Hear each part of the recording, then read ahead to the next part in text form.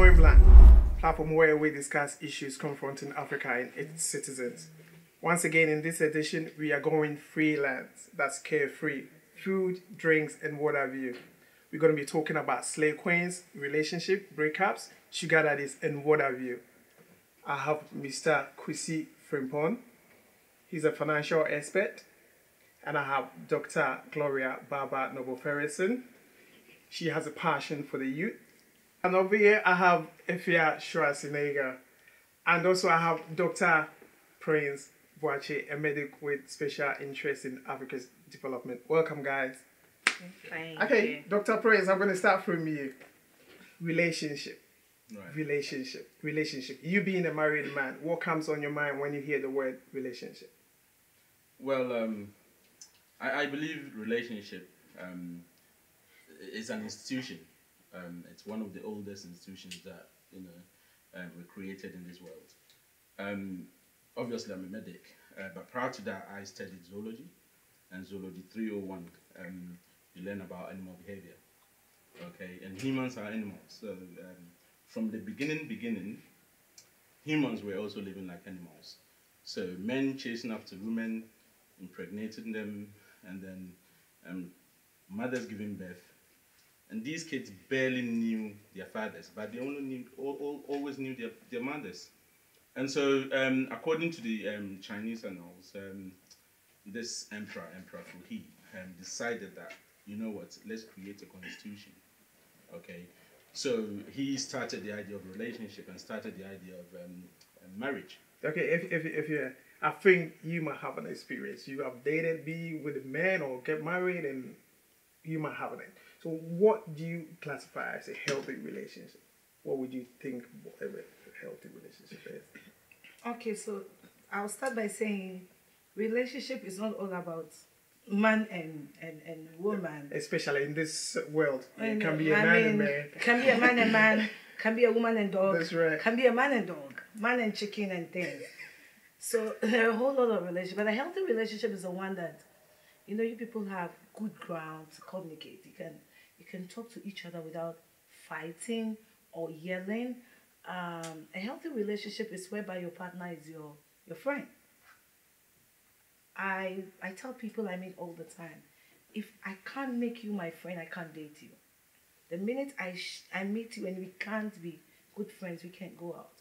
Because whenever I see good stuff, you should be the first person I tell. When I stumble on, when I'm having a bad day, you should be the first person to tell. When I hit a good contract, you should be a first person to tell. So good and healthy relationship basically is built on communication and trust. And these days, trusting it's a big issue, but you must somehow try and trust each other, I think, and with God. As funny as it sounds, sometimes he keeps the balance. That's right. And then a healthy relationship, one must be stupid. Is so we will get there. So if you and a man get into a relationship, are you willing to be a stupid one? How?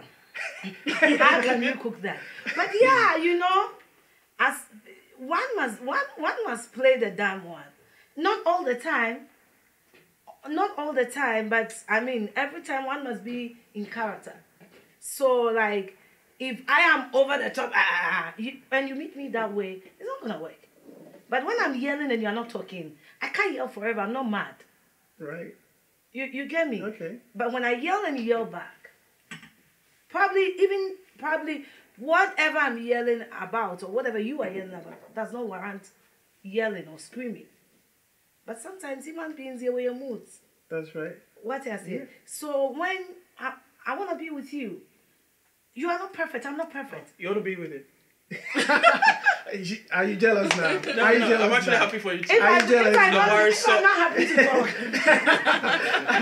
talk. Dr. Ferguson, are you dating? Are you in a relationship? Yes, I am. Okay, so if you to get into a relationship, what are the things you look out for in a man for you to be in relationship? If you have mentioned quite a few elements, she will look out for trust and all that. What would you look out for? Okay, so talking about relationship, like they've said already, it's not just about a man and a woman. It could be I believe that it starts right from home. The kind of relationship you have from home what your parents are going to teach you. Dr. Prince said something that in some parts of the world, when the children grow up, they are used to their moms. It's because of the kind of relationship they have with their mothers that makes them glued to them. So back to your question, what I look out for is not something out of the ordinary. The first thing that comes into mind if I want to get into a relationship is if I love the person. Not liking the person, but if you love the person. But can you not like the person and then in time develop into love? Because sometimes you might meet somebody, you could be just friends, and then through that you might develop some sort of affection for the person. That is where it starts. It's different when you are friends already. When you are friends already, and then the guy goes, "Oh, I want to date you," or something like that. It could be a girl too, you know. Well, I don't know. Well, yeah. So it's either a man or a woman, whichever way. But what I look out for is if I love the person, number one. If I can trust the person. If I can be very honest with the person, like Afia said, you should be the first person that... To hear the good news. To hear the good news. Everything, you should be the first person I should tell. And I don't look out for someone who will criticize me. Like, criticize everything you do. But can it not be like constructive criticism? It could be constructive. And I give you a solution to what the problem is. That's what you just said. If you criticize me and you don't give any solution, kind of, then I don't want it. But the first thing I'll look out for is if I will be able to show you off to my friends. Thank you. You know what I mean? If I'll be able to show you off to my friends, because if I'm dating and I'm in a circle of women that I walk around with. So are you trying to tell us Dr. Prince said he did not introduce his wife to his friends until like a month before the marriage. No. That's why KK got to know Dr. Prince's wife. That is different because like we said earlier on, you know, some men, they hide, they protect what they have. They try to hide it. Or is it because he doesn't trust his friends? Well, like, it could be. It could be. Shall we shift? Shall we shift? Let me finish this. But what she was saying is, you should, like, if a woman cannot show you to a friend, it's a no. Yeah. I can't have a boyfriend that when I point to my friends, I go like, oh yeah. Maybe jealousy. No. Can my friends go, be jealousy too? No. When my friends go, oh yeah, it means it's a full package, you know. No, because some friends, you can introduce them a genuine person, but you know your friends. Genuine to you. I know my friends that I will introduce my boyfriend to. Right. And I know my friends that even when I'm with my boyfriend, ask me who is this, I say, it's my cousin. Do you want him? Well. So those people are not referred to as friends. They're acquaintances. Right. But some of them can give bad advice though. It happens. Well, it happens. Yeah. There is a huge difference between your friend and your acquaintance. It does. Your friend is somebody that wait in your dada. Your acquaintance is somebody wait in your dada. So, but for me, when we get to the point that you are my friend, it's because I trust your judgment. Okay. Yeah. So if I'll be able to show you off to my friends, and then also if I can compromise some of your behavior, some of the things you do. Because I know I'm not perfect. You're not perfect as well. We have to compromise. And I think always one has to be higher than the other. Like Afia said, someone needs to be stupid. It doesn't mean you are stupid, but because you want to be with the person, you do everything to make sure that the relationship works. Does it make sense? Yeah, it does. Yeah. It does. Mr. Kwesi, so with all these being said, how much honesty is needed to be in a healthy relationship? How much honesty? Can you be honest to the point of death? Is that a question? Yeah. I don't know. I can trust myself, so I can vouch for it. Can you be vulnerable and open up to someone? And all these things, all these questions can only be addressed. One, you see the point that we've all missed. We're talking about what they call a relationship. You see, two people just don't come and relate just like that. You know, we're talking about relationship as in relate. So there has to be something that we have to point out, and that's not something that we do talk about, attraction. You know, because if a man meets a woman and he says, "Oh, this is the kind of girl I want to be with," there has to be something that is has to be felt more or less. So you have to be sexually attracted, not just attraction, because there are so many things. Sexually attracted. Sexually, you cannot be with a woman that you call your Let wife. me check your waist. Okay. You cannot be with a woman that you call your girlfriend, your wife, your side chick, right? Your slave queen, your mamacita, your chica bonita, anything you can talk of, if you are not really sexually attracted to that person. So you, Dr. Can I come in quickly? Okay. Both KK and Doc touched on something really important. She mentioned the fact that she needs to be able to introduce the boyfriend or husband to her friends and the friends to accept them. KK sort of spoke about attraction. All these things, they've been hugely researched, and it's known as what we call romantic competence. And this is something that we all need to learn. Okay. Yeah. Now, Afia spoke lengthily about some of these things. Obviously, I got married not too long ago, and I had to research into the topic before I made a pick. And I just want to share some of that. If you tips. So Afia spoke about a lot of things. Things like intimacy, security, respect, equality, trust, humor, being able to stay at home and have a laugh with your partner without getting tired. Things like empathy, good communication, really, really, really important. And then the sense of being valued.